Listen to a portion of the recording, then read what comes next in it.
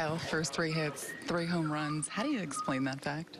Uh, I couldn't have imagined it like that, but I'm just glad that they're contributing to wins. That's the name of the game here, so just happy that that's the case. Are you overall getting a little bit more comfortable at the plate? Yeah, definitely. After the first one, I definitely was able to relax a little more, and now, I just feel like I'm sticking to my approach, taking some good swings, and it's coming together a little bit. Kyle, do you think of yourself as a power hitter? We'll see, I guess. It was surprising you a little bit?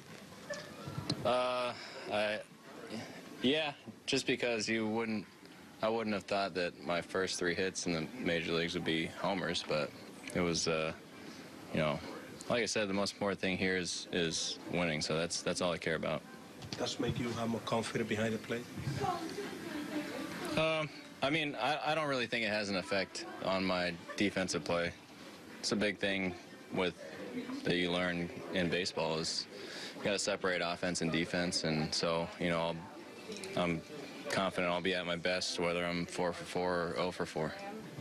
Kyle, do you feel the pressure coming up to join a team like this that's doing so well? You kind of like I want to screw anything up, or you don't put that much pressure on you coming in?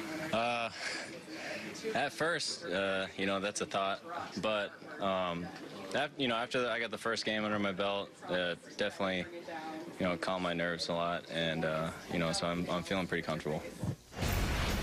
Well, look at this list. A home run in your first career 3 hits? Guess what? 1 of 9 in the live ball era for Kyle Higashioka. And the only other Yankee to do it, Alfonso Soriano, who did it between 1999 and 2000.